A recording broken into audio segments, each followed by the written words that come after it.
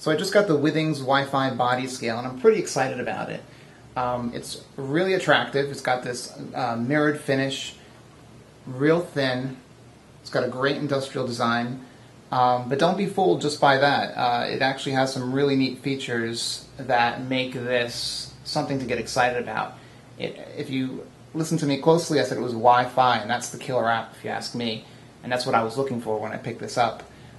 So what that essentially means is when you stand on this thing, it will take your weight, it'll measure your body mass, and it'll upload it to the Withings website, where you can look at your data, your historical data over time, and see beautiful charts and graphs.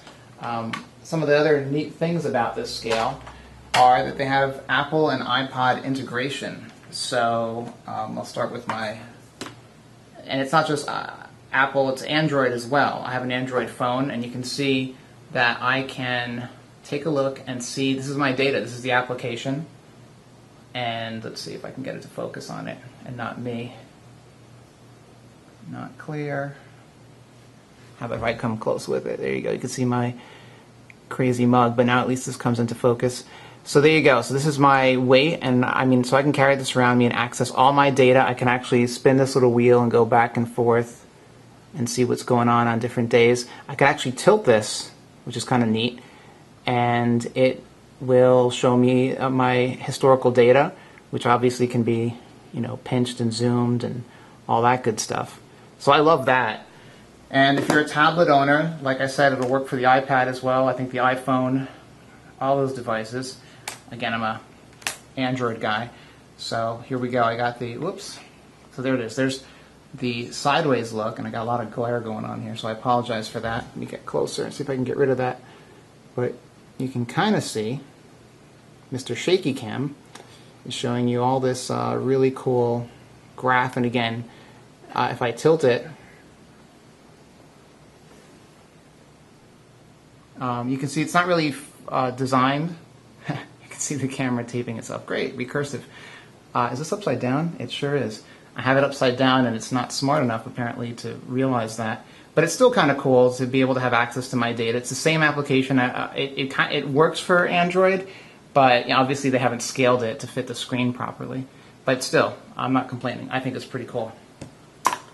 On top of that, we can actually go to the website, and as you can see, this is my account on my Withings, and I can see my data, and it looks very much like the Apple and iPhone and iPad application. You can store multiple users. I have 3. I have my family. I have a family of 3, so we have, and that's pretty cool. It senses your, it senses who the user is just based on weight.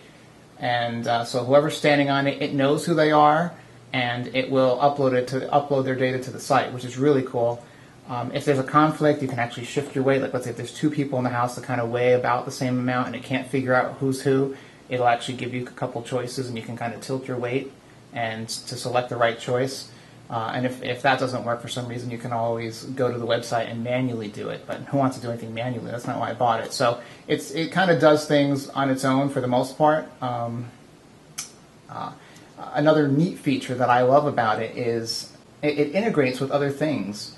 And in this case, like, I'm using Runkeeper, which is an Android app, which allows me to run. I run, and it records my. This is not related at all to the Withings product, but I use Runkeeper.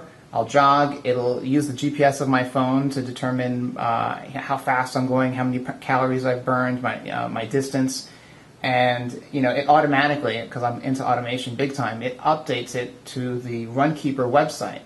So that could be annoying to check out your Withings on your weight on one side and then manually enter it into Runkeeper. Well, Withings was nice enough. They have great integration. They have APIs and all that stuff if you're a programmer. But you don't even have to be a programmer. They have a nice little feature here where you can actually click share, and you can export it to different things. You can get like different feeds that you can post on other websites. And so essentially, as you can see, I have my weight here, and I don't have to do anything. It automatically pulls data from the Withings site using the shared API, and so it knows my weight, and that's really neat. Withings also has a blood pressure monitor. I don't really need that, so I didn't buy that. But that's kind of a cool thing if you need to measure yours or someone in your family's blood pressure on a regular basis and you want that tracked. That also integrates with the Withings website. All right, so for the sake of completion, I want to show you what the experience is like when you stand on the scale. So let's take a look at what the scale looks like in action.